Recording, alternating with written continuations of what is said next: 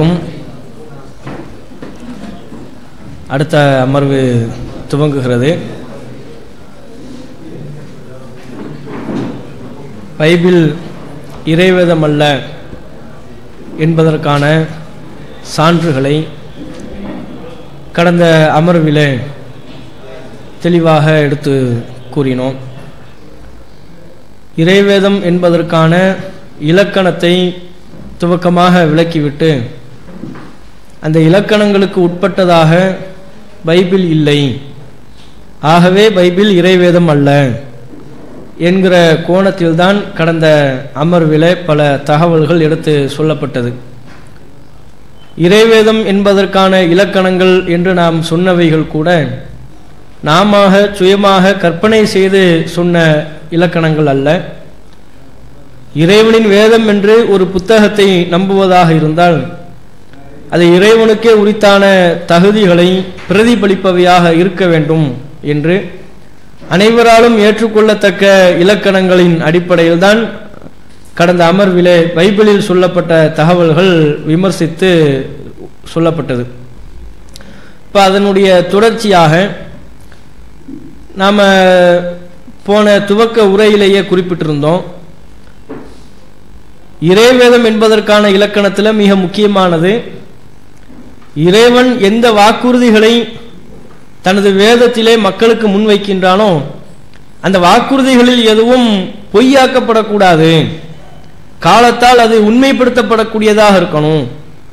அப்படி ஒரு வாக்குறுதி பொய்ப்படுத்தப்படும் என்று சொன்னால் அது இறைவனின் வார்த்தையாக, இறைவனின் வாக்குறுதியாக இல்லை என்று ஆகிவிடும்.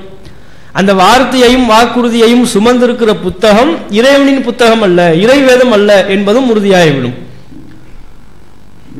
அப்படி இந்த கோணத்தில் நீங்கள் பைபிளை ஆய்வு செய்து பார்த்தால் பல்வேறு தகவல்கள், இறைவனால் சொல்லப்பட்ட வாக்குறுதி தகவல்கள், முன்னறிவிப்பு செய்திகள் பொய்ப்படுத்தப்பட்டிருப்பதை உறுதியாக நாம அறிந்து கொள்ள இயலும்.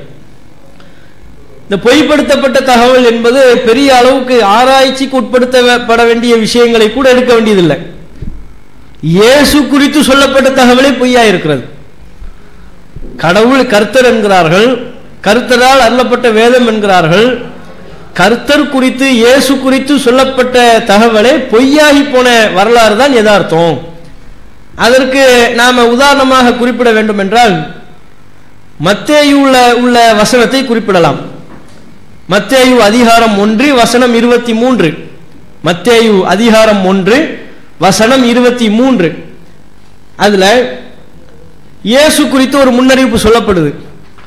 அந்த முன்னறிவிப்பு நடைபெறவில்லை என்பதை அவர் சார்ந்த காலமே உணர்த்தி விடுகிறது.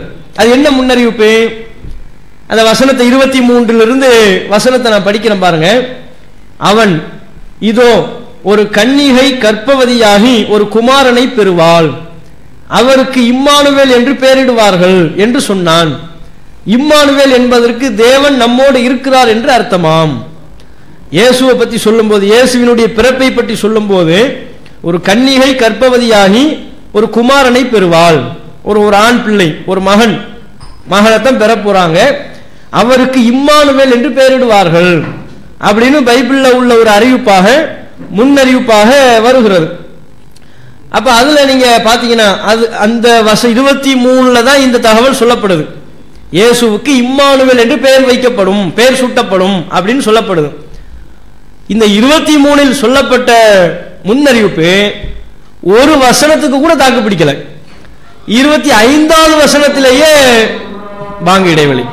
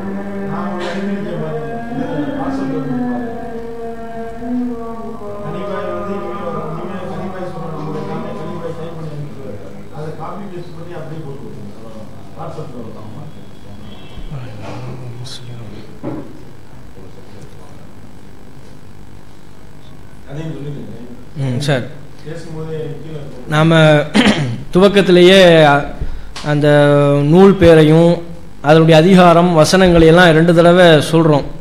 ஆரம்பத்தில் சகோதரர் அதை ஒரு கோரிக்கையை வச்சா 2 தடவை சொல்லுங்க அப்படின்னு. அதை நம்ம அதை ஏற்று தான் நம்மளும் சொல்கிறோம் 2 தடவை. கூடுதலாக அதில் என்னென்னா 2 தடவை நாம் இப்போ சொல்லும் போதே, இப்போ லைவ் செஞ்சுக்கிட்டு இருக்கிறாங்கல்ல, லைவ் நிகழ்ச்சி ஏற்பாட்டாளர்கள் நாம் சொல்லுகிற அதிகாரத்திலிருந்து அந்த வசனங்களையெல்லாம் எடுத்து இங்கேருந்து அனுப்பப்படுது.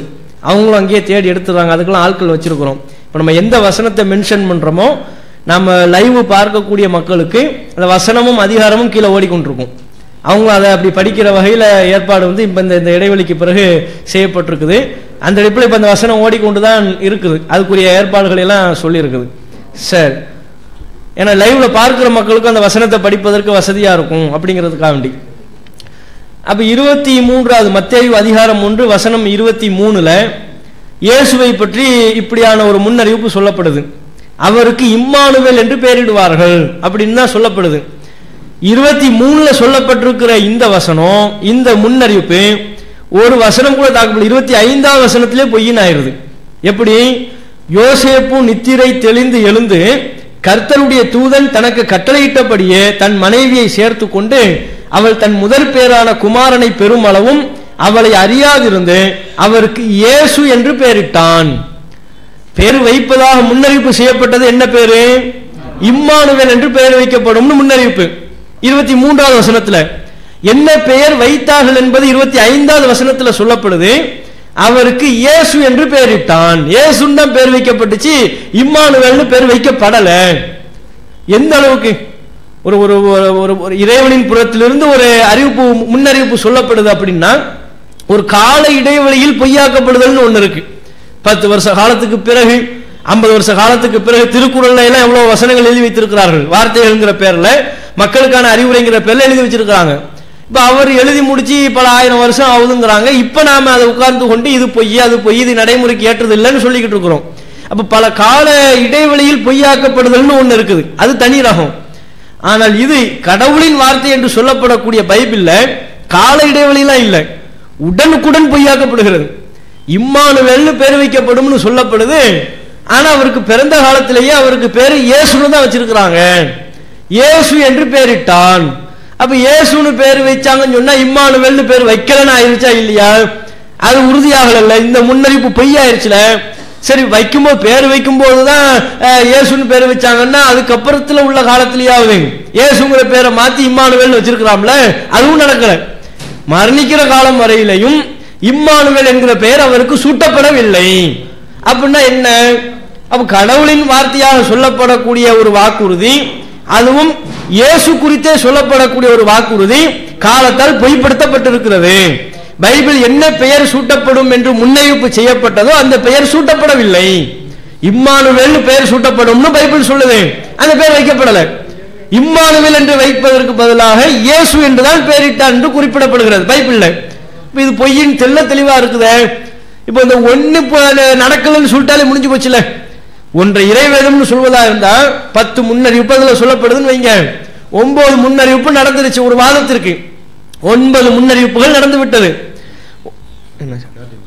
இந்த பத்தியா மத்தேயும் எல்லாம் ஓடிக்கிட்டு இருக்குது பாருங்க. 1:23 அப்படின்னு ஓடிக்கிட்டு இருக்கு. நம்ம பேசுறது லைவ் ஆகிட்டு இருக்குது. அந்த லைவை காட்டுறோம், இந்த லைவ் அந்த லைவ்ல போய்கிட்டு இருக்கு.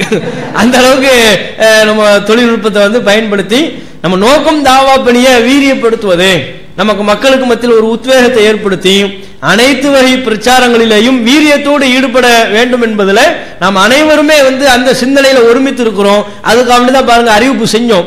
நம்ம சில மாவட்டங்களை தான் குறிப்பிட்ட காஞ்சி மாவட்டத்திலிருந்து தான் லெட்டர் வந்துச்சு. அப்ப காஞ்சி மாவட்டம்ங்கிற அளவுக்கு சுருக்கி, காஞ்சி மேற்கு அவங்க கோச்சுக்குவாங்க, காஞ்சின்னு மொத்தமா சொல்றாங்களேன்னு. காஞ்சி மேற்குல இருந்து லெட்டர் வந்துச்சு.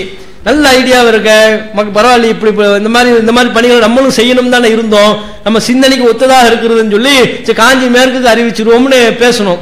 மசூரா பண்ணும் போதே இல்லையே, காஞ்சி மேற்குனால அக்கம் பக்கத்துல ஒரு 3-4 மாவட்ட மக்கள் எல்லாம் சேர்ந்து வரத்தானே செய்வாங்கன்னு சொல்லி மாவட்டத்தினுடைய எண்ணிக்கை அதிகப்படுத்தணும். அதிகப்படுத்தி இந்த மாவட்ட மக்கள் பயன்பெறலாம்னு அறிவிப்பு கொடுத்ததுக்கு பின்னாலையும் வெளியூர்ல உள்ள மாவட்ட சகோதரர்கள் கூட போன் பண்ணி எங்களுக்கு அனுமதி உண்டா, நாங்க வரலாமா, நாங்களும் வரணும்னு விரும்புறோம் என்று பல சகோதரர்கள் தன்னார்வத்தோடு நிர்வாகத்தினரை தொலை தொடர்புல பேசி தொடர்பு கொண்டு நாங்களும் வர எங்களுக்கு அனுமதி தாங்க, அவர்களினுடைய ஆர்வத்திற்கு தீனி போடக்கூடிய வகையில் அவங்களுக்கும் அனுமதி கொடுக்கப்பட்டிருக்கு. அப்படியும் பல சகோதரர்கள் தன்னார்வத்தோடு தான் அங்க வந்து அமர்ந்திருக்கிறோம். 2 நாள் ஒதுக்கி வந்து அமர்றதுங்கிறது சாதாரணமா? 2 நாள் டோட்டலா சனி ஞாயிறு 2 நாள் ஒதுக்கிடுவோம் வேலையை விட்டு, அது இதுக்குன்னு நேரத்தை ஒதுக்கி கற்றுக்கொள்வது அப்படின்னு ஆர்வத்தோடு வந்து அமர்ந்திருக்கிறோம்னு சொன்னால் இப்படியான ஆர்வம் அனைத்து மக்களிடத்திலையும் இருக்கிறது, நம்முடைய கொள்கை சகோதரர்கள் அனைவரிடத்திலையும் இருக்கிறது. அவர்களுக்கு தீனி போடக்கூடிய வகையில் நாம நம்முடைய பிரச்சார பணியை வீரியப்படுத்தணும் என்கிற முனைப்போடு தான் நாம செயல்பட்டு கொண்டிருக்கிறோம் என்பதை இந்த நேரத்தில் பதிவு செய்து கொள்கிறோம். அப்ப பாருங்க, இது என்ன, இது இறைவனின் வார்த்தைனா அது உண்மையாகணுமே, பொய்யாயிருச்சே. கால இடைவெளி கூட இல்லாத அளவிற்கு பெரும் கால வித்தியாசம் இல்லாம உடனுக்குடன் பொய்யாக்கப்படக்கூடிய வகையில் இருக்கிறது என்று சொன்னால் இது இறைவனின் வார்த்தையா இருக்குமா? இது எப்படி கடவுளின் வார்த்தையாக இருக்கும்? இதை நீங்க பார்க்கலாம். அதே மாதிரி இன்னொரு வினோதமான வித்தியாசமான ஒரு முன்னறிவிப்பு பைபிள்ல செய்யப்பட்டிருக்கிறது. அந்த முன்னறிவிப்பும் நிறைவேற்றப்படுவது கிடையாது. அந்த முன்னறிவிப்பு நடைபெறவில்லை என்பதோடு சேர்த்து தொடர்ந்து பொய்யாக்கப்பட்டு கொண்டே இருக்கிறது. ஒவ்வொரு நாளும் பொய்ப்படுத்தப்படுகிறது. அது என்ன முன்னறிவிப்பு அப்படின்னு பாத்தீங்கன்னா, ஏசாயா அதிகாரம் 52 வசனம் 1. ஏசாயா அதிகாரம் 52 வசனம் 1.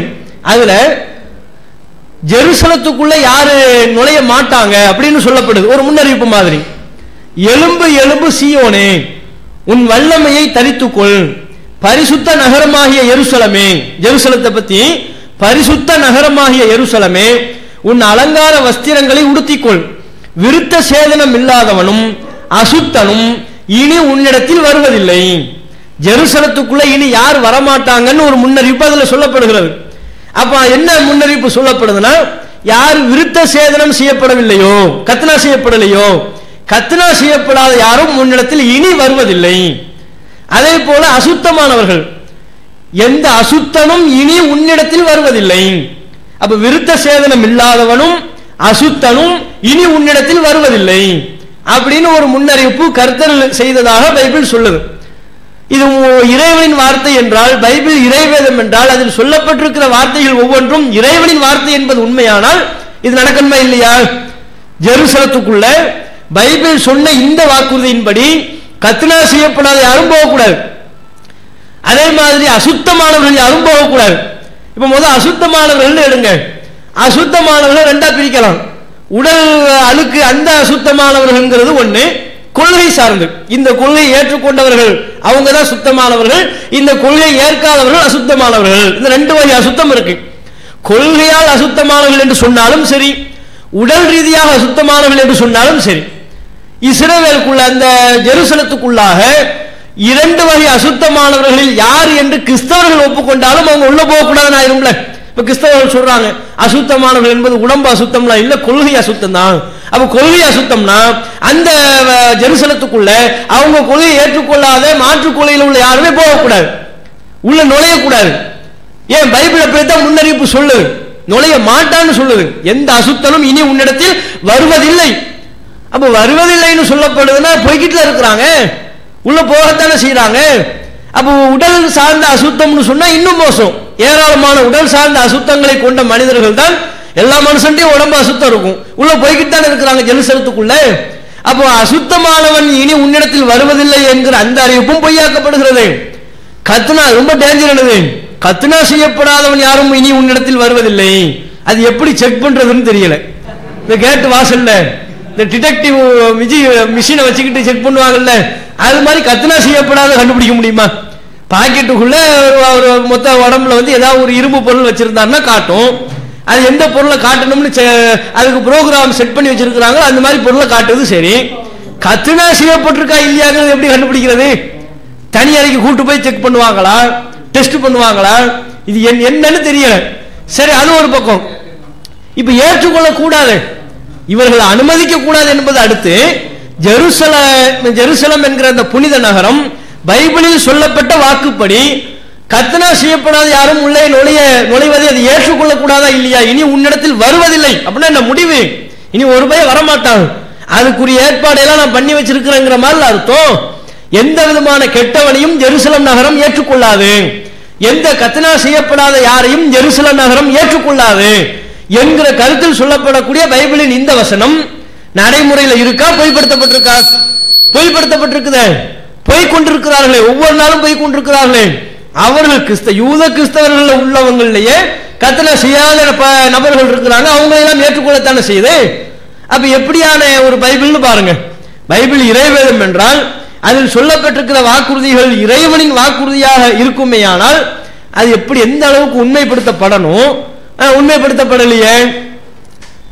ஒவ்வொரு நாளும் மீறப்பட்டு கொண்டிருக்கிறது. இப்ப கூட ஜெருசலத்தில் இருக்கிற மக்கள் கத்னா செய்யப்படாத மக்கள் இருக்கிறாங்களா இல்லையா? அசுத்தமானவர்கள் இருக்கிறார்களா இல்லையா? அப்ப பைபிளில் சொல்லப்பட்ட வாக்குப்படி அசுத்தமானவர்களையும் கத்னா செய்யப்படாதவர்களையும் ஜெருசலம் என்கிற புனித நகரம் ஏற்றுக்கொண்டிருக்க கூடாது. ஏற்றுக்கொண்டிருக்கிறது, நடப்பு ஏற்றுக்கொண்டிருக்கிறது. பைபிளின் கூற்றுப்படி ஏற்றுக்கொண்டிருக்க கூடாது. இதுவே பொய்யின் ஆயிருதே. பைபிள் இறைவேதம் இல்லை என்பது இந்த வார்த்தை இறைவனின் வார்த்தை இல்லைன்னு ஆயிருது. இந்த வார்த்தையை சுமந்திருக்கிற வேதம் பைபிள் அது இறைவனின் வேதம் அல்ல என்று ஆகிவிடுறது. மனித சரக்கு, மனிதனுடைய கருத்துக்கள் தான் உள்ளே நிறைந்திருக்கிறது அப்படிங்கிறத இதுல இருந்து நீங்க பார்க்கலாம். அதே மாதிரி இது இன்னொரு முன்னறிவிப்பு என்ன, எப்படியான ஒரு முன்னறிவிப்புன்னு சொன்னால் மத்தேயு அதிகாரம் 16 வசனம் 27 28. மத்தேயு அதிகாரம் 16 வசனம் 27 28. அதுல என்ன சொல்லப்படுதுன்னா, இயேசுவின் காலத்தில் இருக்கிற நபர்கள் இப்போ வரையிலும் உயிரோடு இருப்பார்கள். இயேசுவினுடைய மறுவருகை இருக்குல்ல, மறுவருகை அவங்க நம்புறாங்க கிறிஸ்தவர்கள். அது வரையிலும் ராஜ்யத்தில் இயேசு திரும்ப வரும் வரையிலையும் அவர் காலத்தில் வாழ்ந்தவர்கள் உயிரோடு இருப்பார்கள் அப்படின்னு ஒரு முன்னறிவிப்பு செய்யப்படுகிறது. அந்த முன்னறிவிப்பினுடைய வாசகத்தை நீங்க பார்க்கலாம். இயேசு சொல்ற மாதிரி, இங்கே நிற்கிறவர்களில் சிலர் மனுஷகுமாரன் தம்முடைய ராஜ்யத்தில் வருவதை காணும் முன் மரணத்தை ருசி பார்ப்பதில்லை என்று மெய்யாகவே உங்களுக்கு சொல்லுகிறேன் என்றார். பாருங்க, எப்படி உறுதியா தான் சொல்றேன், சந்தேகமாலாம் சொல்லல, மெய்யாகவே சொல்லுகிறேன், உறுதியா சொல்றேன். உறுதியாக சொல்லுகிற தகவல் என்ன? இங்கே பிரசங்கம் பண்ணிட்டு இருக்கிறார்னா, இங்க நிற்கிறவர்களில் சிலர் மனுஷகுமாரன் தம்முடைய ராஜ்யத்தில் வருவதை காணும் முன் மரணத்தை ருசி பார்ப்பதில்லை. இவர் எப்ப சொல்ற 2017க்கு முன்னால அவருடைய 40 வயசு காலத்துல சொல்றாருன்னு வைங்க. அப்ப சொல்றாரு, இங்க உள்ள சிலர் நான் ராஜ்யத்தில் திரும்ப வரும் வரையிலையும் மனுஷகுமாரன் ராஜ்யத்தில் வருவதை காணும் முன் மரணத்தை ருசி பார்ப்பதில்லை. அப்ப உள்ள ஒரு ஆளு திரும்ப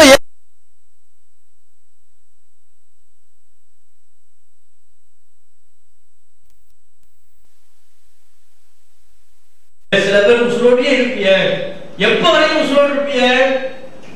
திரும்ப ராஜ்யத்துல மனுஷகுமாரன் வருவார்ல, அது வரையிலும் உசுரோடு இருப்பிய. அவங்க நம்பிக்கை எப்படி இன்னும் வரல. அப்ப இப்போ உசுரோடு இருக்கா இல்லையா? மரணத்தை ருசி பார்ப்பதே இல்லைன்னு சொன்னா மூத்தாகவே கூடாது, மரணிக்கவே கூடாது.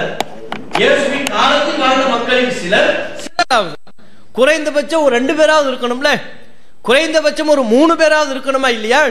மனுஷகுமாரன் ராஜ்யத்தில் வரும் வரையிலையும் உசுரோடு இருப்பார்கள், மரணத்தை ருசி பார்க்கவே மாட்டார்கள், மரணிக்காம இருக்கணும். அப்படி யாராவது இருப்பாங்களா? இருக்க முடியுமா? இப்ப சாத்தியமா? அவர் சொல்லுமோ 40 வயசுல சொல்றாரு, இப்ப வருஷம் 2017 கணக்கு பண்ணி பாத்தீங்கன்னா அது பாட்டு வயசு போகுது, 1877ங்கிற ரேஞ்சுக்கு போகுது. 1800 வயசுக்கு மேல உள்ள ஒரு ஆளு இப்ப இருக்கணும். ஏன்னா அப்ப தானே சொன்னாரு. இது சொல்ற காலத்திலிருந்து இந்த வாக்குறுதி எப்போது சொல்லப்பட்டதோ, எந்த மக்களிடத்தில் சொல்லப்பட்டதோ அவர்களில் சிலர் இப்ப வரையிலையும் உயிரோடு இருக்க வேண்டும். பைபிளின் கூற்றுப்படி அவங்க நம்புற அது தனி, மற்ற விஷயங்கள் தனி. இப்ப இந்த வசனத்தை நம்ம ஆய்வு பண்ணி பார்த்தால் கேள்வி பதில் 6:10-8:1 அந்த நேரம் கேள்விகளுக்குனே உள்ள நேரம். அதுவும் இதுல கொடுத்துருப்பாங்கன்னு நினைக்கிறேன் தலைவருக்கு. சரி, ஓகே. இருந்தாலும் அந்த உணர்ச்சி வேகம், ஒரு தகவலை சொல்லும் போது டீ குடிச்சிட்டு வேற வந்திருக்குதா முடியலையா, அந்த தகவல் என்ன, இந்த தகவல் என்ன அப்படிங்கிற அளவுக்கு மக்கள் ஆர்வமா இருக்கிறாங்க. ஆர்வம் தான் எல்லாமே. நம்ம ஆரம்பத்திலே சொல்லிட்டோம்ல, உங்களுக்கும் ஆர்வம் எங்களுக்கும் ஆர்வம் தான். அந்த ஆர்வத்தினுடைய வெளிப்பாடு தான் இப்ப இந்த நிகழ்ச்சி நடந்து கொண்டிருக்கிறது. ஓகே, உங்களுக்கு வர்ற சந்தேகத்தையெல்லாம் நோட் பண்ணி வச்சுக்கோங்க. ஏன்னா மக்கள்கிட்ட உள்ள மிகப்பெரிய ஒரு நோய் என்னன்னு சொன்னா, நம்ம மக்கள் பொதுவாகவே நான் முதல் கொண்டு நிறைய பேருக்கு பார்க்காத வரையிலும் சந்தேகம் நிறைய வரும். கேள்வி யார்கிட்ட கேட்கணுமோ அவங்கள பார்க்கலன்னு வைங்க, அதை கேட்கணும், இது கேட்கணும், அது இது ஏகப்பட்ட சந்தேகம் வரும். சம்பந்தப்பட்ட நபர்களை பார்த்தோம்னா நிறைய கேட்கணும்னு நினைச்சு எல்லாமே மறந்துருச்சு.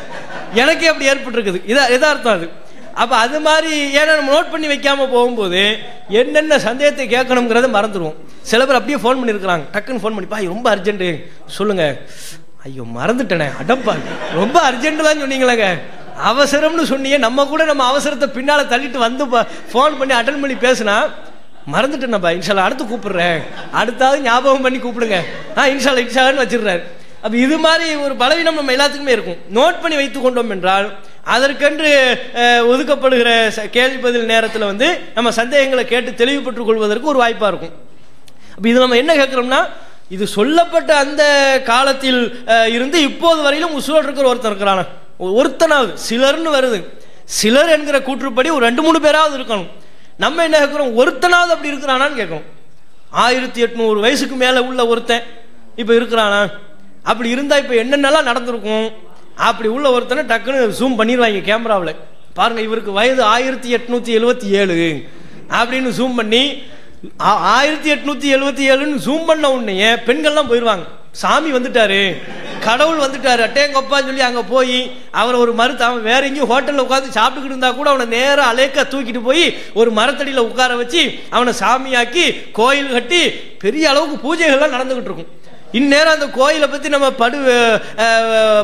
பிரபலியமான அளவுல பேசி கொண்டிருக்கக்கூடிய ஒரு சூழல் இருக்கும். அப்படி ஒருத்தவங்க கூட இல்லையே, அந்த மாதிரி எதுவுமே நடக்கலையே. அப்ப யாரும் அப்படி கிடையாது. 1870 அந்த வயசுல ஒருத்தர் இப்ப இருக்கவா செய்யறான். அப்ப யாரும் உசுரோடு இப்ப இல்ல. இந்த அறிவிப்பு சொல்லப்பட்ட காலத்திலிருந்து இப்போது வரையிலும் ஒரு மனிதர் கூட உயிரோடு இல்லைன்னு சொன்னா ஒரு சொல்லப்பட்ட காலத்தில் உள்ள எல்லாரும் மூத்தா மரணிச்சுட்டாங்கன்னு தானே அர்த்தம். மரணித்து விட்டார்கள் என்றால் மரணத்தை ருசி பார்ப்பதில்லை. சில பேர் உசுரோடு இருப்பீங்க, மரணத்தை ருசி பார்க்கவே மாட்டீர்கள் என்கிற பைபிளின் கூற்று பொய்யாயிருச்சா இல்லையா? பைபிளின் கூற்று பொய்யாகிவிட்டது என்றால் பைபிள் இறைவேதமே இல்லை என்பது உறுதியாவதா இல்லையா? அப்ப என்னது இது, எப்படி நம்ம இறைவேதம்னு நம்ப இயலும்? இறைவேதத்திற்குரிய எந்த தகுதியும் இதுல இல்லையே. இறைவேதத்திற்குரிய தகுதியை உள்ளடக்கியதான இலக்கணங்களுக்கு உட்பட்டதாக இல்லையே. இப்போ முன்னறிவிப்புகள்னு பைபிள்ல சொல்லப்பட்டிருக்கிற முன்னறிவிப்புகள்னு பாத்தீங்கன்னா எல்லாம் பொய்யா இருக்கிறது, எல்லாம் கற்பனையாக இருக்கிறது, நடக்காதவைகளை எல்லாம் நடந்து கொண்டிருப்பதாக சொல்லப்பட்டு கொண்டிருக்கிறது. சொல்லப்பட்டிருக்கிற முன்னறிவிப்புகள் எதுவுமே நடக்காமல் இருப்பதை பார்க்கிறோம். அப்ப இதை நீங்க கவனிக்கலாம். அதே மாதிரி இன்னொரு முன்னறிவிப்புல இன்னொன்னையும் பார்த்துக்குவோம். ஆமோஸ் அதிகாரம் 9 வசனம் 14-15. ஆமோஸ் அதிகாரம் 9 வசனம் 14-15. அதுல பாத்தீங்கன்னா யூதர்களை பத்தி ஒரு தகவல் சொல்லப்படுது. என்ன தகவல்? யூதர்களுக்கென்று ஒரு சொந்த தேசம் எப்போதும் இருக்கும். யூதர்களுக்குன்னு ஒரு நாடு, ஒரு தேசம் எப்பவுமே இருக்கும். ஆமோஸ் அதிகாரம் 9 வசனம் 14-15. அதுல பாத்தீங்கன்னா அதுல சொல்லப்படுது, என் ஜனமாகிய இஸ்ரவேலின் சிறை இருப்பை திருப்புவேன் இஸ்ரவேலர்களுக்கு. அவர்கள் பாழான நகரங்களை கட்டி அவைகளில் குடியிருந்து திராட்சை தோட்டங்களை நாட்டி அவைகளினுடைய பலரசத்தை குடித்து தோட்டங்களை உண்டாக்கி அவைகளின் கனிகளை புசிப்பார்கள். அவர்களை அவர்கள் தேசத்திலே நாட்டுவேன். இதுதான் நம்ம கவனிக்க வேண்டிய தகவல். இஸ்ரவேலர்கள், என் ஜனமாகிய இஸ்ரவேலின் சிறை இருப்பை திருப்பி அவங்களுக்குன்னு ஒரு குடியிருப்பை கொடுப்பேன். அவர்களை அவர்கள் தேசத்திலே நாட்டுவேன். அவங்க தேசத்துல நான் தங்க வைப்பேன். நான் அவர்களுக்கு கொடுத்த தேசத்திலிருந்து அவர்கள் இனி பிடுங்கப்படுவது இல்லை என்று உன் தேவனாகிய கர்த்தர் சொல்லுகிறார் என்றார் அப்படின்னு வருது. அப்ப கர்த்தர் என்ன சொல்றாருன்னா, இஸ்ரவேலர்களுக்குன்னு ஒரு தேசத்தை கொடுக்கிறாராம். அந்த தேசம் அவர்களிடமிருந்து பிடுங்கப்படவே படாது. அப்ப இஸ்ரவேலர்களுக்கு என்று எந்த ஒரு தேசத்தை கொடுத்திருந்தாலும் அது நிரந்தரமா இருக்கும், அங்கேதான் இருப்பார்கள். யாரும் அந்த தேசத்திலிருந்து அவர்களை விரட்ட முடியாது, அவர்களிடமிருந்து அந்த தேசம் பிடுங்கப்படாது. இஸ்ரவேலர்களுக்கு, யூதர்களுக்குன்னு ஒரு சொந்த தேசம் எப்போதும் இருந்து கொண்டே இருக்கும்னு சொல்லப்பட்டிருக்கு. இவர் ஏதாவது ஒரு தேசத்தை கொடுத்திருப்பார்ல. இவங்க பைபிளின் கூற்றுப்படி யூதர்களுக்கு, இஸ்ரவேலர்களுக்கு கர்த்தர் ஒரு தேசத்தை கொடுத்திருக்கிறார். அந்த தேசம் காலாகாலத்துக்கு இருக்கும்னு ஆயிருச்சா இல்லையா? பிடுங்கப்படாதுன்னா என்ன அர்த்தம்? இனி பிடுங்கப்படாது, அந்த தேசத்தை தான் உங்களை நான் தங்க வைப்பேன் அப்படின்னா எந்த காலத்திலையும் அது பிடுங்கப்படக்கூடாது. அப்ப காலாகாலத்திற்கும் யூதர்களுக்குன்னு ஒரு தனி நாடு, ஒரு தனி தேசம் இருக்கணும். இதுதான் பைபிளின் முன்னறிவிப்பு. அது நடைமுறைப்படுத்தப்பட்டுச்சா? இந்த முன்னறிவிப்பு உண்மையானதா? இந்த முன்னறிவிப்பு நிறைவேறியதா? அப்ப கால வரலாற்று சக்கர சூழல்ல அந்த வரலாற்றினுடைய இடையில யூதர்களுக்கென்று இஸ்ரவேலர்களுக்கென்று சொந்த நாடு இல்லாத வரலாறு இல்லையா? இல்லாம இருந்திருக்கிறாங்க. இஸ்ரேலை எல்லாம் அவர்கள் அபகரிப்பதற்கு உண்டான காரணம் இருப்பதற்கென்று ஒரு நாடு இல்லாமல் அவர்கள் அனாதியாக இருந்ததுனால தான் இது போன்ற அத்துமீறல்கள்லாம் வந்துச்சு. அப்ப நாடு இல்லாமல் சொந்த தேசம் இல்லாமல் அனாதையானவர்களாக நிற்கதியற்றவர்களாக இஸ்ரவேலர்கள் இருந்திருக்கிறார்கள், யூதர்கள் இருந்திருக்கிறார்கள். அதான எதார்த்தம். கண்ணுக்கு எதிராக தெரிகிற நடப்பு நிலவரம் என்னன்னா, யூதர்களுக்குன்னு ஒரு சொந்த நாடு இல்லாத காலம் இருந்திருக்கிறது. சொந்த நாடு அவங்களுக்கு இல்லை. அங்கே இங்கே எங்க தங்குமிடம் எங்க இருக்குன்னு சொல்லி பார்த்து அலைஞ்சிருக்கிறாங்க. இது யதார்த்த வரலாறு இது. ஆனா பைபிள் சொல்லுது, உனக்கு அப்படியான நிலை ஏற்படவே ஏற்படாது. உனக்கு எப்பவுமே ஒரு சொந்த தேசம் இருக்கும், உனக்கென்று நீ வாழ்வதற்கு வசிப்பதற்கு ஒரு சொந்த நாடு இருக்கும். பைபிள் சொல்லுது. பைபிள் சொல்லுது உனக்கு எப்பவுமே ஒரு தேசம் இருக்கும். நடப்பு நிலவரம் சொல்லுது யூதர்கள் தேசம் இல்லாமல் பல காலம் இருந்திருக்கிறார்கள், அவதிக்குள்ளாக இருக்கிறார்கள், ஒரு வாழ்வதற்கு இடமற்று அனாதைகளாக நிற்கதியற்று இருந்திருக்கிறார்கள் அப்படின்னு வரலாறு சொல்லுது. அப்ப பைபிளின் இந்த முன்னறிவிப்பும் வரலாற்றால் பொய்ப்பிக்கப்படுது. சொந்த தேசம் இருக்கும், பிடுங்கப்படவே படாது. சொந்த தேசம் இருந்துட்டு போறது கிடையாது. ஒரு கட்டத்தில் ஒரு நாடு இருக்கும், திரும்ப வேறு வேறு மக்களினுடைய ஆக்கிரமிப்பு அதிகரிக்கும் போது அவங்களுக்கு அந்த நாடு இல்லாமல் போயிடும். அப்படி கிடையாது, பிடுங்கப்படவே படாது. நான் அவர்களுக்கு கொடுத்த தேசத்திலிருந்து அவர்கள் இனி பிடுங்கப்படுவது இல்லை. இதான் கர்த்தர் சொன்னதான். இப்ப பிடுங்கப்படாம சொந்தமா ஒரு தேசம் இருக்கும்னா அப்படி இல்லையே, அது நடப்பு நிலவரத்துக்கு மாத்தம்ல. அப்ப இதுல இருந்து பைபிளினுடைய அந்த வார்த்தைகள் பொய்யாகி போயிருப்பதைத்தான் பார்க்கிறோம். பொய்யாகி போய் இருக்கிற வார்த்தைகளை கொண்டிருப்பது அது இறைவனின் வார்த்தையாக இருக்காது, இறைவேதம் அல்ல என்பதைத்தான் பைபிள் இந்த விஷயங்கள் இருந்து தெளிவாகுது. பாருங்க, ஒரு அறிவிப்பு பொய்யினாலே முடிஞ்சு போச்சு. ஒரு முன்னறிவிப்பு நடக்கவில்லை, பொய்யாகி போனது என்றாலே அது இறைவேதத்தினுடைய தகுதியை இழந்து விட்டது. இங்க படிச்சு காட்டுற எல்லாமே பொய்யா இருக்குது, ஒண்ணு கிடையாது.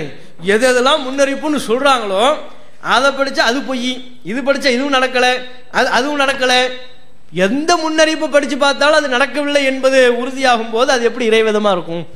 இதுல இருந்தே விளங்கிக்க வேண்டியது. மனுஷன் எழுதுனது, அவன் கற்பனையில எழுதியதுனால தான் இப்படியான அவலங்கள்லாம் இந்த பைபிளுக்கு ஏற்படுகிறது. ஒரு இறைவேதத்திற்கு இது மாதிரியான அவலங்கள் அவமானங்கள் ஏற்படவே ஏற்படாது.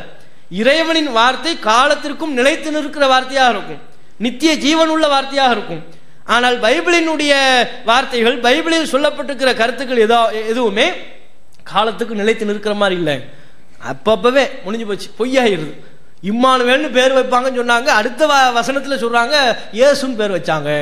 முடிஞ்சு போச்சே, அது அதோடய முடிஞ்சு போச்சே. இதுதான் பைபிளினுடைய நிலை. பரிதாபகரமான நிலை, அவமானகரமான நிலை. இந்த பரிதாபகரமான அவமானகரமான நிலை ஒருபோதும் இறைவேதத்திற்கு ஏற்படாது, பைபிளுக்கு ஏற்பட்டிருக்குது. அப்ப பைபிள் இறைவேதம் அல்ல, இதை நீங்க விளங்கிக்கலாம். அது போக நீங்க பாத்தீங்கன்னா பைபிள்ல அசிங்கம், ஆபாசம், படிக்க முடியாத அளவிற்கு அறிவுரை என்று பைபிளினுடைய போதனையை நாடி வருகிற மக்களுக்கு கூட சொல்ல இயலாத அளவிற்கு உன்னை இறைவேதம்னு சொன்னா அதை நாடி வரக்கூடிய மக்கள் அனைவருக்கும் அதில் உள்ள தகவலை சொல்லணுமா இல்லையா? இதை நாடி வர்றாங்க. இறைவேதம்னு சொன்னதுனால, பிரச்சாரம் பண்ணதுனால, அவங்க நம்பினதுனால அதில் உள்ள கருத்துக்கள் எங்களுடைய வாழ்க்கைக்கு வசந்தம் அளிக்கும், எங்களுடைய பிரச்சனைகளுக்கு தீர்வளிக்கும் நம்பி வராங்க. அப்படி நம்பி வர்றவர்களுக்காக அதில் உள்ளதை படிச்சு காட்ட முடியணுமா இல்லையா? பைபிளை இறைவேதம் என்று நம்பி வரக்கூடிய மக்களுக்கு கூட அதில் சொல்லப்பட்டிருக்கிற பல தகவலை வாசிச்சு கூட காட்ட முடியாது. அவ்வளவு அசிங்கம், அவ்வளவு ஆபாசம். எந்த மாதிரியான ஆபாசங்கள்லாம் அதுல எந்த அளவுக்கு அசிங்கமா இருக்குன்னா, நீங்க படிச்சு பார்த்தீங்கன்னு வைங்க, இதெல்லாம் எப்படி படிச்சு காட்டுறது? இது எப்படி, இது என்ன இறை வார்த்தையா இல்ல வேற எவனும் கவிஞர்கள் எழுதிய கவிதையா அப்படின்னு கேட்கிற அளவுக்குலாம் இருக்கும். அதுக்கு பல இதை படிக்கலாம்னு இருந்தாலும் துவக்கத்தில் அதுக்கு முன்னாலேயே இந்த அசிங்கத்தினுடைய துவக்கமா ஒன்று பார்க்கணும்ல. அசிங்கத்தினுடைய துவக்கம் என்னன்னா கடவுள்கிட்ட இருந்தே ஆரம்பிக்குது. எவ்வளவு பெரிய அவலம்! அசிங்கத்தினுடைய துவக்கம், ஆபாசத்தினுடைய துவக்கம் கடவுளிடமிருந்தே ஆரம்பிப்பதாகத்தான் பைபிள் சொல்லுது. கடவுளுக்கும் யாக்கோப்புக்கும் பிரச்சனை. பைபிள் சொல்லுகிற யாக்கோப் என்கிற கதாபாத்திரத்துக்கும் பைபிள் சொல்லுகிற கடவுள் அவருக்கும் யாக்கோப்புக்கும் பிரச்சனை. இது ஆதியாகமம் 32ஆம் அதிகாரம். ஆதியாகமம் அதிகாரம் 32 வசனம் 24 வசனம் 24 அதுல பாத்தீங்கன்னா ஆதியாகமம் அதிகாரம் 32 வசனம் 24 யாக்கோபுக்கும் கடவுளுக்கும் சண்டை பிரச்சனையா. யாக்கோபு பிந்தி தரித்திருந்தான். அப்பொழுது ஒரு புருஷன் பொழுது விடியும் அளவு அவனுடனே போராடி அவனை மேற்கொள்ளாததை கண்டு அவனுடைய தொடை சந்தை தொட்டார். 2 பேருக்கும் சண்டை, மல்யுத்தம் நடக்குதுன்னு வைங்க. 2 பேருக்கும் மல்யுத்தம். கடவுள் பார்க்குறாரு, யாக்கோபு ரொம்ப பலமான ஆளாக இருக்கிறாரு, நம்மளாலெல்லாம் அடித்து ஜெயிக்க முடியாது, என்ன பண்ணுறது, இப்போ நம்ம ஜெயிச்சும் ஆகணும், ஆனால் நேருக்கு நேர் மோதி ஜெயிக்க முடியலை, என்ன செய்ய, தொடை சந்துக்குள் கை விட்டார். தொடை சந்துக்குள்ளே பிடிக்கிறார். தொடை சந்துனா என்னன்னு விளங்குதா? இந்த கால் இருக்குல்லங்க, தொடை சந்துக்குள்ளே பிடிக்கிறார். தொடை சந்துக்குள் கை விடியும் அவனுடைய போராடி அவனை மேற்கொள்ளாததை கண்டு அவனுடைய தொடை சந்தை தொட்டார். அதனால் அவருடனே போராடுகையில் யாக்கோபின் தொடை சந்து சுளுக்கிற்று. தொடை சந்துக்கு சுளுக்கே வந்துருச்சு. அப்படின்னா பிடிச்ச புடி அப்படி ஒரு புடி. தொடை சந்துக்குள்ள கடவுள் கை விடுறாருங்க. யாக்கோபுக்கும் கடவுளுக்கும் சண்டை. பலவீனம், இவர் பலவீனமாகவும் அவர் பலமானவராகவும் இருக்கிறாரு. நேருக்கு நேராக ஃபைட் பண்ணி வீழ்த்த முடியல. அப்ப என்ன பண்றாருன்னா தந்திரம் பண்றாரு. தொடை சந்துக்குள்ள கையை விட்டுற வேண்டியதுதானே கையை விடுறாரு. கையை விட்டா இவர் கையை விட்டு பிடிச்ச புடியினுடைய அந்த வலு எப்படி இருக்குன்னா தொடை சந்துக்கே சுளுக்கு வந்துருச்சு. அந்த மாதிரி அவர் நான் போகட்டும் பொழுது விடுகிறது என்றார். அதற்கு அவர் நீர் என்னை ஆசீர்வதித்தால் ஒழிய உம்மை போக விடமாட்டேன் என்றார். நீ ஆசீர்வதிச்சே தீரணும், அப்பதான் நான் போவேன். அவர் உன் பேர் என்ன என்று கேட்டார். யாக்கோபு என்றான்னு சொல்லி அந்த அந்த சம்பவங்கள் தொடருது. இப்ப நம்ம என்ன கேட்கிறோம், இது என்னது, இது ஒரு கடவுளினுடைய தகுதியா? கடவுளுக்கும் மனுஷனுக்கும் சண்டை, யாக்கோபுக்கும் சண்டையா? அது மல்யுத்தம் பண்றாங்களாம், இவருக்கு முடியலையா, தொடை சந்துக்குள்ள கை விட்டாருன்னா இப்ப ஆபாசம் எங்கிருந்து ஆரம்பிக்குதுன்னு விளங்குதா? இப்ப சொல்லுவாங்களாங்க, டச் மட்டும் பண்ணல, அவரு டிச்சே சேர்ந்து பண்றாரு. பிடிச்ச புடி தொட்டார்னு மட்டும் வர்றாம பிடித்தார்னு வர்றாம தொடை சந்துக்கே சுளுக்கு ஏற்படுது. அந்த அளவுக்கு பிடிக்கிறாருன்னு சொன்னா இது எப்படி? இதை இறைவேதம், இதுல இறை வார்த்தைன்னு நான் நம்பி எனக்கு என்ன அறிவுரை இதுல இருக்கு? இறைவன் இப்படி செயல்பட்டார் நான் படிக்கிறதுனால என்னுடைய வாழ்க்கையில என்ன மாற்றம் ஏற்படும்? இதை வைத்துக்கொண்டு நான் என்ன தத்துவத்தை பாடமாக படிப்படியாக பெறுவது? இறைவன் இருந்து ஒரு இறைவன் பாடமாக படிப்படியாக ஒரு மனுஷரை காட்டினான்னு சொன்னா அவர் வாழ்க்கையிலிருந்து அவ்வளவு பெரிய பாடங்களும் படிப்பினைகளும் பெறத்தக்க விஷயங்கள் இருக்கும்னு அர்த்தம். இங்க சொல்லப்படுவது கடவுளே களத்தில் இறங்குறார். அவர் களத்தில் இறங்கிய வரலாறு, கள நிலவரம் நமக்கு சொல்லப்படுது. அப்ப மனிதர்களுடைய வாழ்க்கையிலிருந்து எடுத்து காட்டப்படுகிற படிப்பினைகளை விட, பாடங்களை விட அதிகமான பாடங்களும் படிப்பினைகளும் கடவுள் களத்தில் இறங்கின விஷயத்தில் இருக்கணுமா இல்லையா? இவர் களத்தில் இறங்கின விஷயம் எனக்கு என்ன பாடத்தை தருது? உனக்கு தப்பிக்க முடியலையா, தொடை சந்தை பிடி, அதான பாடம். இதை தாண்டி வேற ஒண்ணுமே இல்லையே. இது எப்படி ஒரு வழிகாட்டி நெறியா இருக்கும்? இது எப்படி இறைவேதமா இருக்கும்? அப்ப ஆபாசங்களும் அசிங்கங்களும் எங்கிருந்து துவங்குகிறது? கடவுள்கிட்ட இருந்து துவங்குது. பைபிளின் கூற்றுப்படி, நம்ம சுயமாலாம் எதையுமே இட்டுக்கட்டி சொல்லல, பைபிள்ல உள்ள வசனங்களை படிச்சு காட்டி தான் சொல்றோம். அப்ப இது மாதிரி இருப்பதை பார்க்கிறோம். இதனுடைய வெளிப்பாடு தான் இந்த ஆபாசமான செயல்களை எல்லாம் கடவுளே செய்தார் என்று சொல்லப்பட்டதின் வெளிப்பாடாகத்தான் பைபிள்ல உன்னத பாட்டுக்கள் எல்லாம் இடம்பெற்றிருப்பதை பார்க்கிறோம். உன்னத பாட்டுலாம் அது என்ன, அது இறைவார்த்தைன்னு சொல்ல முடியுமா? பரிசுத்த ஆவியினாலேயே உந்தப்பட்டு எழுதப்பட்டதுங்கிறாங்க. பைபிள் அவங்களே பைபிளை ஒப்புக்கொள்கிறார்கள். இது கடவுளின் வார்த்தை தான், கடவுள் எழுதியது கிடையாது. அப்ப எப்படிப்பா, என்னப்பா கடவுளுடைய வார்த்தைன்னு சொல்றீங்க? பரிசுத்த ஆவி என்ன உந்துச்சு? பரிசுத்த ஆவி உந்தியதின் அடிப்படையில் எழுதப்பட்டது. யாரு பின்னாலிருந்து உன்னை உந்துனா? பரிசுத்த ஆவி தள்ளி விட்டுச்சா எழுதுன்னு? பரிசுத்த ஆவியின் உந்துதலின் பேரில் தான் இது எழுதப்பட்டதுன்னு பல இதுக்கு சொல்றாங்க. இப்போ பரிசுத்த ஆவியின் அந்த ஆவியே பரிசுத்த ஆவி, அவங்க நம்பிக்கைப்படி பரிசுத்த ஆவியின் உந்துதலின்படி எழுதப்பட்டதா இருந்தால் அந்த கருத்துக்கள் பரிசுத்தமா இருக்கணும்ல. யாரு உந்துதாங்கிறத முதல் கொண்டுதான் நம்முடைய செயல்பாடு வரும். 2 பேருக்கு சண்டை நடக்குது, நமக்கும் நம்ம நண்பருக்கும் சண்டை. அக்கம் பக்கத்தில் 2 நண்பர்கள் இருக்கிறாங்க. 2 நண்பர்களுடைய பார்வையும் ஒரே மாதிரி இருக்காது. நல்லவராக இருந்தால், அவர் நல்ல ஆத்மாவா இருந்தால் அவரின் உந்துதல் எப்படி இருக்கும்? வீண், அவன் தேவையில்லாம பேசிக்கிட்டு இருக்கிறான், அவனுக்கு சரிக்கு சமமா நின்று நீ பேசாத, விட்டுடு, அவனை புறக்கணி, அவனை அலட்சியப்படுத்து, இப்படி யாரும் நல்ல நண்பர் சொல்வார். நல்ல ஆத்மாவா இருந்தால் அவருடைய உந்துதல், அவருடைய தூண்டுதல் நமக்கு எப்படி இருக்கும்? இவன் முட்டா போய் அறிவு இல்லாம பேசிக்கிட்டு இருக்கிறான், அவனுக்கு சரிக்கு சமமா நிக்காத, விட்டுருன்னு சொல்லுவோம். அதுவே கெட்ட ஆத்மாவா இருந்தால் அவனுடைய உந்துதல் எப்படி இருக்கும்? உன்னை பார்த்து இப்படி ஒரு வார்த்தையை சொல்லிவிட்டானே, இதே வார்த்தையை என்ன பார்த்து சொல்லி தான் நான் நாக்க போட்டு செத்துருப்பேன் அப்படின்னு சொல்லி எக்ஸ்ட்ரா தூண்டி விடுறாரு.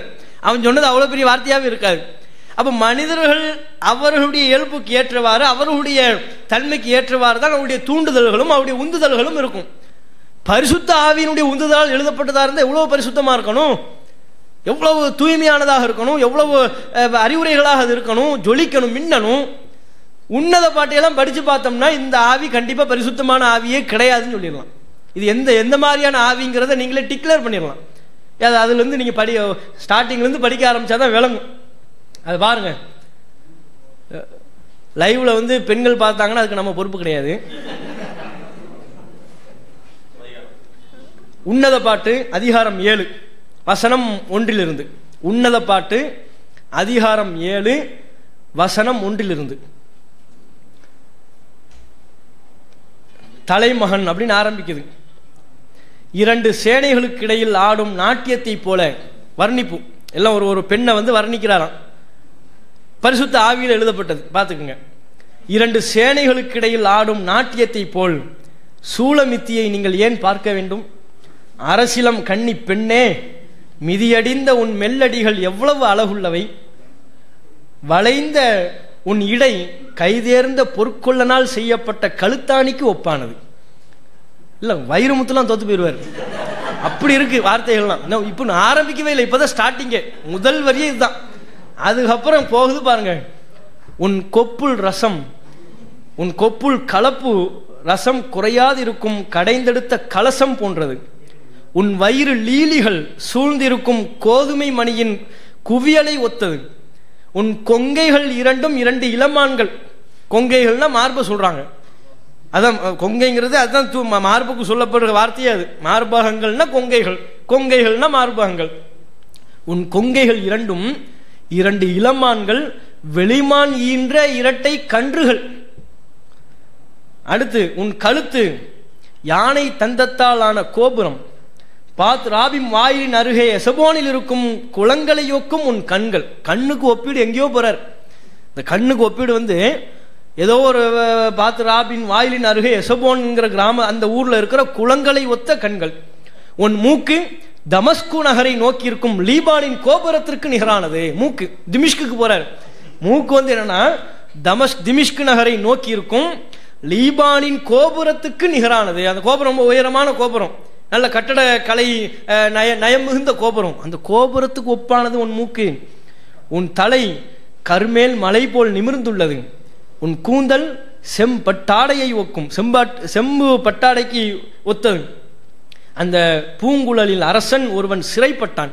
உன் கூந்தலுடைய அந்த சிறையில ஒரு அரசனே சிறைப்பட்டு கிடக்கிறான், ஜெயில போயிட்டான. எது கூந்தல் ஜெயிலுக்குள்ள போயிட்டான, எப்ப ரிலீஸ் ஆவான்னு தெரியல, அப்படி இருக்குது. உள்ளத்திற்கு இன்பம் தரும் அன்பே, நீ எத்துணை அழகும் இனிமையும் வாய்ந்தவள். உணர்ந்து வளர்ந்து ஓங்கிய பனையாம் உன் முளைகள் 2 அதன் குலைகளாம். இப்படியே வருதுங்க. இது எப்படிங்க இறை வார்த்தையா இருக்கும்? நம்ம படிக்கிறதுக்கே கூச்சமா இருக்குது. இப்போ பைபிளினுடைய அறிவுரையை நாடி வந்த மக்களுக்கு இதை சொல்ல முடியுமா? அது அவங்களுக்கு அருமருந்தா இருக்குமா? அவங்களுக்கு அறிவுரையா இருக்குமா? அவங்க வாழ்க்கைக்கு ஒரு தீர்வை கொடுக்குமா? இது மனிதர்களுடைய பிரச்சனைக்கு ஏற்படுற தீர்வுலாம் இதுல இல்லை, அறிவுரையெல்லாம் இல்லை. காம சிந்தனை கொண்டவர்களுக்கு வேண்டுமானால் இதுல தீனி இருக்கு.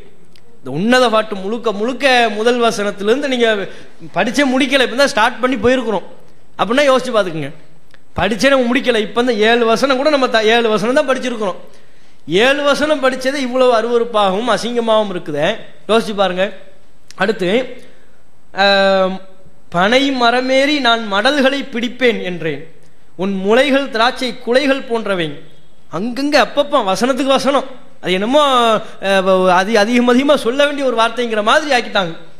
உன் மூச்சு கிச்சிலி பழங்கள் போல் இனிய மனம் உள்ளது. கிச்சிலி பழம் என்னன்னே நமக்கே தெரியல. கிச்சிலி பழங்கள்லாம் என்னங்க, அதை சாப்பிட்டுருக்கீங்களாங்க யாரும்? உன் மூச்சு கிச்சிலி பழங்கள் போல் இனிய மனம் உள்ளது. உன் பேச்சு பாருங்க, அப்படியே வைரமுத்து வராரு பாருங்க அப்பப்போ. உன் மூச்சு கிச்சிலி பழங்கள் போல் இனிய மனம் உள்ளது. உன் பேச்சு சுவை மிகுந்த திராட்சை ரசம், சுவை மிகுந்த திராட்சை ரசம். அப்போ பொம்பளை பிடிக்கிறா தலைமகள், இவ்வளவு நேரம் அந்த ஆம்பளை பிடிச்சது. அந்த ரசம் என் காதலர் குடிப்பதற்கு தகுதியானது. பொம்பளை அதுக்கு எசப்பாட்டு பாடத்துக்கு இவ திரும்ப பதில் பாட்டு பாடுறாளாம். அந்த ரசம் என் காதலர் குடிப்பதற்கு தகுதியானது. உதடுகளுக்கும் பற்களுக்கும் நடுவில் நின்று சுவை தருகிறது. நான் என் காதலருக்குரியவள், அவர் ஆர்வமெல்லாம் என் மேலே. என் காதலரே வாரும், வயல்களுக்கு போவோம், சிற்றூர்களில் ராத்தங்குவோம். என்ன இது, எங்க வயல்களுக்கு போய் என்ன பண்ண, விவசாயமா பண்ண போறிய? வாரும் வயல்களுக்கு போவோம், விவசாயம் பண்ணுவோம்னா கூட சரி, ஏதோ வயல்களுக்கு போய் விவசாயம் பண்ண போறாங்கன்னு சொல்லிக்கலாம். வாரும் வயல்களுக்கு போவோம், சிற்றூர்களில் தங்குவோம். சின்ன சின்ன கிராமத்தில் போய் நைட்டு தங்கணுமா? எதுக்கு தங்குறிய நீங்க? வைகரையில் துயில் எழுந்து நாம் திராட்சை தோட்டத்திற்கு போவோம், திராட்சை கொடிகள் பூத்தனவா என்றும் திராட்சை பூக்கள் மலர்ந்தனவா என்றும் மாதுளஞ்செடிகள் பூ விட்டனவா என்றும் பார்ப்போம். அதுக்கு நீ பாக்குறிய? உங்களுக்கு அந்த வேலை? இவங்க போய் திராட்சை எல்லாம் கரெக்டா இருக்குதா, மாதுளம்லாம் பூத்து இருக்குதா, இதை இவங்க 2 பேர் போய் நைட்டு இந்த வயல்ல போய் தங்கிட்டு அதுக்கப்புறம் தான் பார்ப்பாங்களாம், காலையில் எஞ்சி பார்ப்பாங்களாம். இப்ப இரவு நேரத்தில் என்ன இப்படி அசிங்கங்களை கொட்டி இருக்கிறது. படிச்சோம்னு வைங்க, இது சொல்லு பைபிளுக்கான கிறிஸ்தவ பயிற்சி வகுப்புன்னு ஏற்பாடு செய்யப்பட்டதுனால தான் இதை முழுமையா உட்காந்து படிச்சுக்கிட்டு இருக்கிறோம். இல்லைன்னா இதை படிக்கிற வேலை நமக்கு எதுக்கு? இந்த பலா முசிபத்தை நம்ம ஏன் படிப்பானே? இதை படிச்சு நமக்கு என்ன? இதுல ஏதாவது ஒரு அறிவுரை, ஒரு சிந்திச்சு மறுப்பு சொல்ற மாதிரி உள்ள விஷயமா இருந்தா கூட, இப்ப எது நம்ம கொள்கையை எதிர்க்கிற பல பேர் இருக்கிறாங்க, தர்கா வழிபாட்டில் உள்ளவங்க இருக்கிறாங்க, மனித கருத்துக்களை மார்க்கமாக்கணும்னு சொல்றவங்க இருக்கிறாங்க, மனிதர்கள் எல்லாம் இறைவனுக்கு ஒப்பாக இறை தூதருக்கு ஒப்பாக ஆக்கக்கூடிய கொள்கை கொண்ட மக்கள்லாம் இருக்கிறாங்க. அவங்கெல்லாம் சொல்லக்கூடிய வாதங்கள் கூட எப்படி இருக்கும்? நம்ம சிந்திச்சு அதுல ஒரு கருத்துப்பூர்வமான ஒரு மறுப்பை அளிக்கக்கூடிய வகையில் கொஞ்சமாகும். பல விஷயங்கள் அப்படி சொன்ன கேட்ட மாத்திரத்தில் தகர்க்கிற வகையில் இருக்கும். சில விஷயங்கள் கொஞ்சம் யோசிச்சு அந்த ஹதீஸுகள்லாம் பார்த்து இது பலவீனமானது, இது பொய்யா சொல்றாங்க, இது இட்டுக்கட்டி சொல்றாங்க, இது இட்டுக்கட்டப்பட்ட ஹதீஸு அப்படின்னு மக்களுக்கு விவரித்து சொல்கிற வகையில் கருத்து ரீதியாக சிந்தித்து பதிலளிக்கிற வகையில் இருக்கும். அதனால அதை கூட நம்ம கவனம் செலுத்துவோம். இது என்னென்ன, இது நம்ம படிக்கிறதே என்ன? கிறிஸ்தவர்களுக்கான பயிற்சி வகுப்பு என்று ஏற்பாடு செய்யப்பட்டதுனால கிறிஸ்தவ மக்கள் இதை இறைவேதம் என்று நம்பிக்கொண்டிருக்கிற ஒரு அவலம் இருக்கிறதுனால தான் இதை நம்ம உங்களுக்கு இப்போ படிச்சு காட்டிக்கிட்டே இருக்கோம். இவ்வளவு இருக்கு, அது போய்கிட்டே இருக்கு.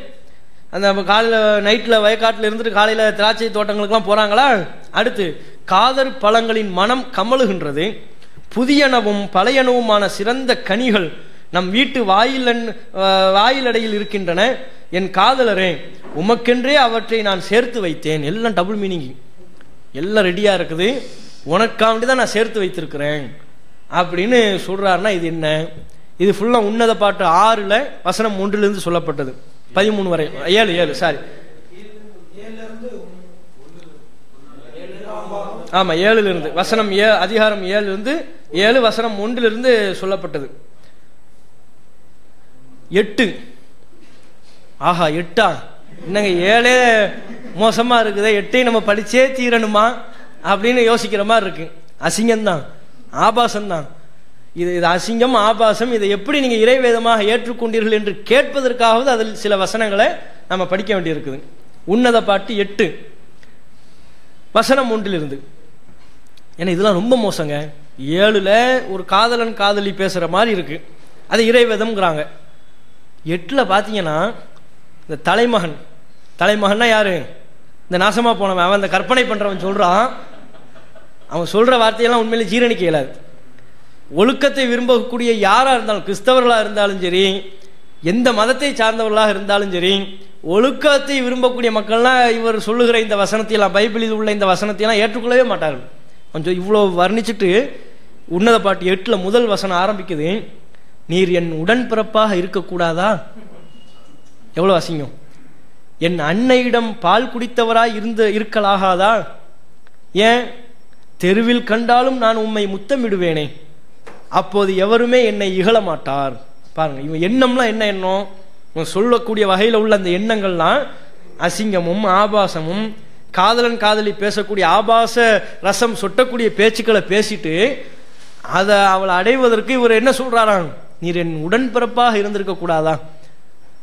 என் தாயிடத்தில், என் அன்னையிடத்தில் பாலருந்திய நபரா இருந்திருக்க கூடாது. இருந்திருந்தா தெருவில் போனா கூட நான் உன்னை கட்டி பிடிச்சு முத்தம் கொடுப்பேன், ஒரு பையன் என்னை கேள்வி கேட்க முடியாது, கேட்டா என் உடன்பிறப்புன்னு சொல்லிடுவேன், உடன்பிறப்பேன்னு ஆரம்பிச்சிருவேன்.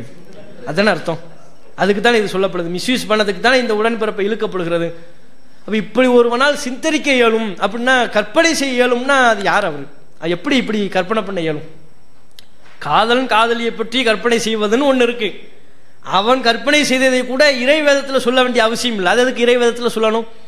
எவனோ ஒரு காதலன் யாரோ ஒரு காதலிய தன்னுடைய கற்பனைக்கு ஏற்ற மாதிரி வர்ணித்து எழுதியிருந்தான் என்று சொன்னால் அதை நம்ம இறை வேதத்துல சொல்லணுமா? தேவாலயங்களில் இதை படிப்பதற்குரிய உகந்த வார்த்தைகளா இது? அப்போ அறிவுரையாக தேவாலயங்களில் படிப்பதற்கு உகந்த வார்த்தைகளே கிடையாது. இது தேவையே இல்லை. அவன் கற்பனையாக இருக்கும் போதே இது தேவையில்லை. அதில் கூடுதலாக எப்படி அவன் கற்பனை பண்ணுறான், என் உடன்பிறப்பான் இருந்திருந்தா உன்னை நான் என்ன செய்தாலும் யாரும் இடத்துல கேள்வி கேட்க முடியாது, கேட்டால் என்னுடைய உடன்பிறப்பு நான் சொல்லிடுவேன். அப்போ இப்படி சிந்திக்கிறவன் யாரு? எவ்வளோ வக்கீல புத்தி கொண்டவனா இருப்பான். இவனை கண்டிக்கல செய்யணும். நீங்கள் இந்த வசனங்களை எல்லாம் பற்றி நீங்கள் படிக்கும்போது இவன் கடுமையான கெட்டக்காரன், மோசப்பேர் வழி, கிறிஸ்தவ மக்களுக்கு மத்தியில் ஒழுக்க கேட்ட விளைவிப்பதற்கு முயற்சி செய்யக்கூடிய வகையில் இந்த உன்னத பாட்டு இருக்குன்னு என்று கண்டிக்க கடமைப்பட்டவர்கள். ஒழுக்கத்தை விரும்புகிற யாராக இருந்தாலும் அவர்கள் புறத்திலிருந்து இதுதான் பதிலாக வரும். இதை நம்ம ஆமோதிச்சு இதையும் வேதத்தின் ஒரு பகுதியாக இணைத்து கொண்டு இருந்தோம் என்றால் நம்ம யாரும் யோசிச்சு பார்க்கணும். நடுநிலையான கிறிஸ்தவ மக்கள் யோசிச்சு இந்த அசிங்கத்தையெல்லாம் நம்ம வைத்து கொண்டிருக்க முடியுமா? நீங்கள் சொல்லுங்க. இப்போ நான் இந்த மாதிரி ஒரு இதை ஒன்றும் இல்லை, இந்த பேப்பரை என் பாக்கெட்டில் நான் எப்போ பார்த்தாலும் வச்சுக்கிட்டு இருக்கிறேன்னு வைங்க. எப்போ பார்த்தாலும் இதை வச்சுருக்கேன், எப்போ பார்த்தாலும் என் பாக்கெட்டில் இருக்கும். வீட்டில் உள்ளவங்க நண்பர்கள் யார் பார்த்தாலும் இதை எடுத்து பார்த்தா இதை படிக்க ஆரம்பிக்கிறாங்கன்னா எனக்கு எவ்வளோ அசிங்கம், எவ்வளவு கேவலம். அப்படி நம்ம வச்சுக்கிட்டு இருப்போமா? என் பாக்கெட்டில் வைத்திருப்பதற்கே தகுதியற்ற ஒன்றை நீங்கள் தேவாலயங்கள் எப்படி வைத்திருக்கலாம்? நம்முடைய பாக்கெட்டில் வைத்திருப்பதற்கே தேவையற்ற ஒன்றை இறைவனின் வார்த்தை என்று நீங்கள் எப்படி நம்பலாம்? யோசிச்சு பாருங்க. அது மாதிரி உள்ள ஒரு தகுதியற்ற ஒரு வார்த்தையா இருக்குது. அதே போல அடுத்து அதுக்கப்புறம் வருது, உம்மை என் தாய் வீட்டுக்கு கூட்டி வருவேன், எனக்கு கற்றுத்தந்தவளின் மனைக்குள் கொணர்ந்திடுவேன், மனமூட்டிய திராட்சை ரசத்தை உமக்கு குடிக்க கொடுப்பேன், என் மாதுளம் பழச்சாற்றை பருகத் தருவேன். இடக்கையால் அவர் என் தலையை தாங்கிக் கொள்வார், வலக்கையால் அவர் என்னை தழுவிக் கொள்வார். எருசலம் மங்கையரே, ஆணையிட்டு கேட்கிறேன், காதலை ஏன் தட்டி எழுப்புகின்றேன்? நீ தானப்பா தட்டிக்கிட்டு இருக்கிற, யாரு தட்டி எழுப்பிக்கிட்டு இருக்கிறா? இதுல உள்ளது ஃபுல்லா தட்டி எழுப்புற மாதிரி இருக்கு.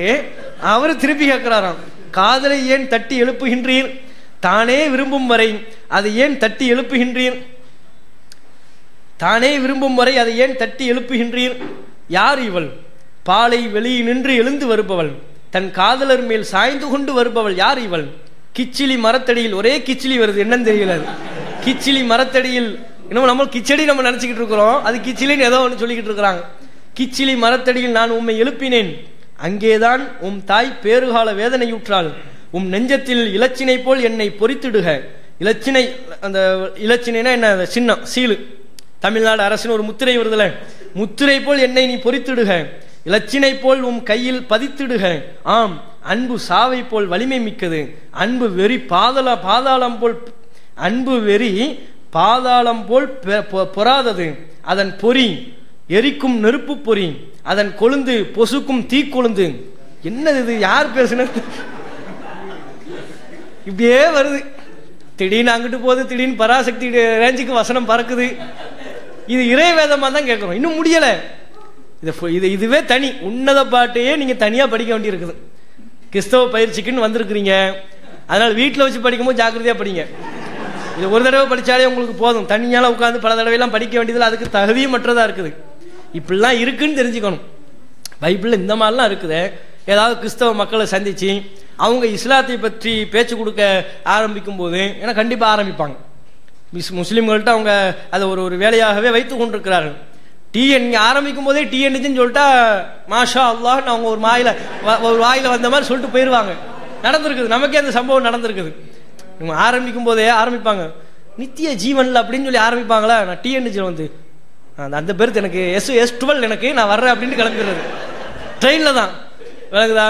அது மாதிரி இப்ப நீங்க யாரும் உங்க இடத்துல உங்களை அப்பாவி என்று கருதி மற்ற பாமர முஸ்லிம்களில் ஒருவராக உங்களை கருதி பேச வந்தால் நீங்க இதெல்லாம் வந்து ஞாபகத்தில் வைக்கணும். இப்படியாக உள்ளதையெல்லாம் நீங்க எப்படி இறைவேதம்னு நம்புறீங்க? இது ஒரு சாதாரண ஒரு மனிதன் கூட ஏற்றுக்கொள்ளத்தகாத, ஏற்க முடியாத, அருவருக்கத்தக்க ஆபாச வர்ணனைகள் நிரம்ப அதுல இருக்குது. இது எப்படி சரி? எப்படி இதை இறைவேதம் நீங்க எப்படி நம்புறீங்க? உங்க தேவாலயங்கள் இதை வைத்திருப்பதற்கு தகுதியானதா என்று அவருடைய சிந்தனையை உரத்து எழுப்பக்கூடிய, அவங்க வேற எதையோ எழுப்பக்கூடிய வகையில் எழுதி வச்சிருக்கிறாங்க. நம்ம அவங்க சிந்தனையை எழுப்பக்கூடிய வகையில அவங்களுக்கு நாம கேள்விகளை கேட்கணும், இந்த தகவலை முன் வைக்கணும். வேறுங்களா? அப்ப இன்னும் நிறைய இருக்குது, இதை படிக்கிறதுக்கே இதை மற்றதையும் படிக்கிறதா எப்படி முடிச்சு விட்டுறவா? சரி, அதுல பாருங்க. அது யார் ரொம்ப ஆர்வமா இருக்கிற யாரு? அவரை தனியா ஜூம் பண்ணுங்க, அவரை கேமராமேன் ஜூம் பண்ணுங்க அவரை. சரி, பெருங்கடலும் அன்பை அணைக்க முடியாது, வெள்ளப்பெருக்கும் அதை மூழ்கடிக்க இயலாது. அன்புக்காக ஒருவன் தன் வீட்டு செல்வங்களை எல்லாம் வாரி இறைக்கலாம், ஆயினும் அவன் ஏளனம் செய்யப்படுவது உறுதி. நம்முடைய தங்கை பாருங்க, அடுத்து நம்முடைய தங்கை சிறியவள், அவளுக்கு முளைகள் முகிழ்விக்கவில்லை, அவளை பெண் பேச வரும் நாளில் நம் தங்கைக்காக என்ன செய்வோம்? தங்கைக்காண்டி ஒருத்தர் இப்படியா கவலைப்படுறது? தங்கைக்கு கல்யாணம் ஆகலாம், பொருளாதாரம் இல்லையே, வரதட்சணை கேட்பாங்களே, அதை செய்வாங்களே, இதை செய்வாங்களேன்னு நடப்பது. அந்த அதெல்லாம் மார்க்கத்துக்கு இஸ்லாத்துக்கு எதிரானது. நடப்புல உள்ள விஷயங்கள் குறித்து ஒருத்தன் கவலைப்படுறன்னா அது சரி. இவரு கவலை என்னவா? நம் தங்கைக்கு முளைகள் முகிழ்விக்கவில்லை, அவளை பெண் பேச வரும் நாளில் நம் தங்கைக்காக என்ன செய்வோம்? அவள் ஒரு மதிலானால் அதன் மேல் வெள்ளியரண் கட்டிடுவோம், அவள் ஒரு கதவானால் அதனை கேதுரு பலகையால் மூடிடுவோம். நான் மதில்தான், என் முளைகள் அதன் கோபுரங்கள் போல்வன. அதுக்கு அவ பதில், அண்ணனை மிஞ்சின ஆளா இருப்பா போல இருக்கு. அவ சொல்ற, நான் மதில்தான், என் முளைகள் அதன் கோபுரங்கள் போல்வன, அவர் தம் பார்வையில் நான் நல்வாழ்வு தருபவன் ஆவேன் அப்படின்னு வருது. இது எல்லாம் வந்து இப்ப நம்ம லாஸ்டா உன்னத பாட்டு 8 நல்லா ஞாபகம் வச்சிருக்கிறீங்க. அவர் கரெக்டா சொல்றாருல, அதுக்கு தான் சொல்றோம். இது மாதிரி இருக்குதுங்க. இப்ப என்னன்னா, இது ஆபாசங்கள் இன்னும் அதிகமா இருக்கு. படிக்க சகிக்காத முடியாத ஒரு சபையில வைத்து சொல்ல இயலாத அளவிற்குண்டான ஆபாச கருத்துக்கள்லாம் இருக்கு. அதுல உள்ள உறவு முறைகளை கூட நம்ம நெருக்கமான உறவு முறைகளா நம்ம எதை கருதுவோமோ அவைகளையெல்லாம் ஒரு ஆபாசமாக சித்தரித்து எழுதக்கூடிய வகையில உள்ள வார்த்தைகள்லாம் வந்து அதிகமாக இருக்கிறது. இது வந்து இறைவேதமா? இது வந்து எப்படி இறைவேதமாக இருக்கும் என்கிற தகவலை தெளிவான முறையில கிறிஸ்தவ மக்களுக்கு மத்தியில் பிரச்சாரம் செய்யும் போது நாம் எடுத்து சொல்லணும். இதுல மிக குறிப்பும், இப்போ நீங்க 2 நாள் பயிற்சிக்குன்னு ஒதுக்கி வந்திருக்கிறீங்க, நிறைய குறிப்புகள் உங்களுக்கு இப்போதும் தரப்படுகிறது. பயிற்சி நிறைவடைகிற சந்தர்ப்பத்திலையும் உங்களுக்கு தகவல் தரப்படும், ஆதாரங்கள் தரப்படும். வாட்ஸ்அப் நம்பரை தொடர்பு கொண்டு அல்லது மெயிலை தொடர்பு கொண்டு நீங்க கேட்கும் போதும் அதுக்குரிய ஆதாரங்கள் உங்களுக்கு தரப்படும். அது தனி. இப்ப நீங்க மெயினா பார்க்க வேண்டியதுன்னா, இதையெல்லாம் கேட்டுக்கிட்டு சும்மா வந்துடக்கூடாது. அதற்காக நாம இந்த பயிற்சி வகுப்புல கலந்துக்கல. கேட்பதனுடைய நோக்கம், இதை அடிப்படையாக கொண்டு கிறிஸ்தவ மக்களை சந்தித்து பிரச்சாரம் செய்யக்கூடிய வகையிலான பிரச்சார பணியிலையும் உங்களுடைய ஈடுபாடுகள் நீங்க காட்டணும். இப்ப இங்கிருந்து பயிற்சி முடிச்சுட்டு போறீங்கன்னா, எனக்கு என்ன, நான் ஏதோ 2 நாள் பயிற்சிக்கு போனேன் வந்தேன் அப்படிங்கிற மாதிரி இல்லாம, அந்த சிந்தனைகள் கண்டிப்பா வந்திருக்க மாட்டீங்க. பிரச்சார பணி செய்யணுங்கிற ஆர்வத்துல தான் வந்திருக்கிறீங்க. அதனால்தான் 2 நாட்களை ஒதுக்கி நீங்க இங்க அமர்ந்து கொண்டிருக்கிறீர்கள். இருந்தாலும் நாம தலைமையின் சார்பாக உங்களுக்கு தெரிவிக்க வேண்டிய கருத்து, இதை வெறுமனே படித்து விட்டு செல்வதற்கோ 2 நாள் வந்தோம் அமர்ந்தோம் கலைந்தோம் என்று செல்வதற்கோ கிடையாது. முழுக்க முழுக்க இதில் சொல்லப்படுகிற தகவல்களை எல்லாம் நல்ல செவிதாழ்த்து கேட்டு இன்ன பிற விஷயங்கள், பைபிளில் உள்ள முரண்பாடுகள், பைபிளில் உள்ள உளறல்கள், இவைகளையெல்லாம் மனதில் பதிய வைத்து இதை அடிப்படையாக கொண்டு எந்த கிறிஸ்தவரையும் தன்னந்தனியாக எதிர்த்து அவரை பிரச்சார ரீதியாக வெற்றி காணக்கூடிய வகையில நம்மை நாம தயார்படுத்திக் கொள்ளணும். அதுதான் இந்த பயிற்சி வகுப்பினுடைய நோக்கம் என்பதை மற்றொரு முறை அழுத்தம் திருத்தமாக இந்த நேரத்தில் பதிவு செய்து கொள்கிறோம். இன்னும் ஒரு 15-18 நிமிஷம் இருக்குது. நம்ம கனிபாய் அவர்கள் சில தகவல்களை உங்களுக்கு சொல்லுவாங்க.